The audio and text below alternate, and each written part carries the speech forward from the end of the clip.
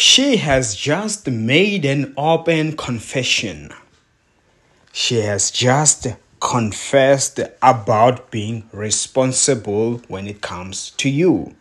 Now listen carefully, and I welcome you to the Gospel with Ishmael.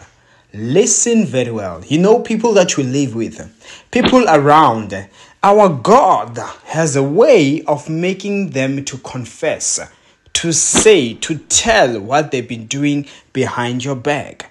I will give you two examples. People can be fighting among themselves, and one of them end up revealing on what that other one has said against you. After revealing such, the next one will also start to reveal that you are the one who said this first. Do you remember?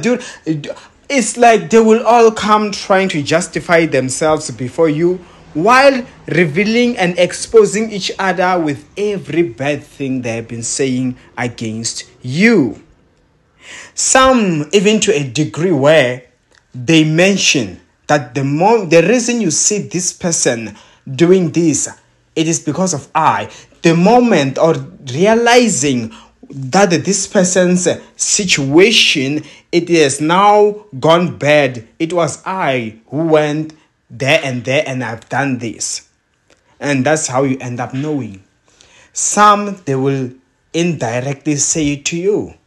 Some, they will say things which will make you to be suspicious. And when you try to dig deeper, you realize it all makes sense. Therefore, you must begin to praise the Lord once you hear such things. Once you start to see such things, praise the Lord. They will begin to fight among themselves. Therefore, I pray further.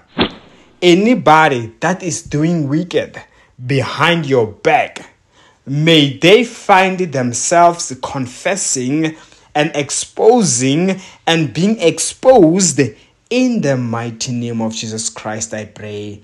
Amen. And that's all I had. My details on the comment section below. See you next time.